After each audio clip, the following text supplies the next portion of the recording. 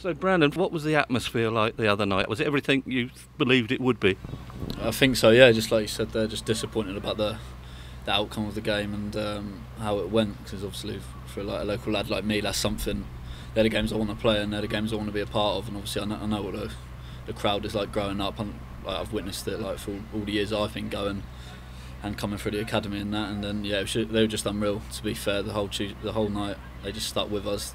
1, 2, 3, 4-0 down, and they were just there with us the whole way, even after the game. So yeah.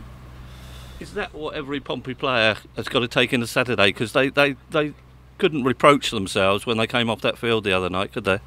No, I don't think so. But like I said, the first sort of 20 minutes, that's how we've got to play throughout the whole season and try and keep that going for as long as we can for the 90 minutes, and just try and keep that standard really, because we created a lot of chances. Probably should have gone 1-2-0 up, and then it changes the whole game. So yeah. Listen, you came on in the Coventry City game and you haven't looked back since, and you've done yourself a great favour with your performances. Yeah, it's just something I know I'm capable of it. I know I'm capable of playing well, so it's just trying to put them sort of the training and everything that I've been doing over the past few months for when I get my shot, and just trying to do my best out on the pitch. One would say you have got your shot now, because you're establishing there at the moment.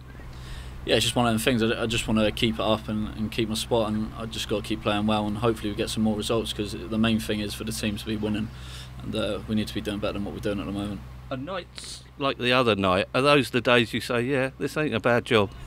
Yeah, absolutely. You know, that's what I was saying to a few of the other boys, and just thinking to myself after the game, even after just walking around on the pitch and just seeing the whole fans and that, just incredible. Like pretty much everyone was still there, just backing the boys. So yeah, no, it was a special night. That Coventry City game you came on was a bit bittersweet, wasn't it? It must have been lovely to get on, yeah. And then the ending must have slightly ruined it for you. Yeah, it was exactly that. You pretty much summed it up perfectly there. Go 3-1 up, and then as like a professional football team, we shouldn't be losing, especially when they're drawing. So shouldn't be throwing away points, because they could become massive towards the end of the season. What did the manager say after that game?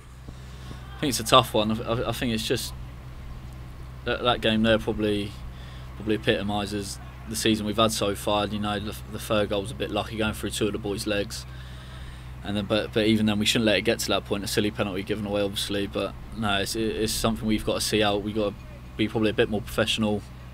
The professionalism going away about the game when we're 3-1 up against 9 men, we should be seeing that out and getting the 3 points. It's still early season, so there's plenty of time to turn this round, isn't there? Do you feel you can do that?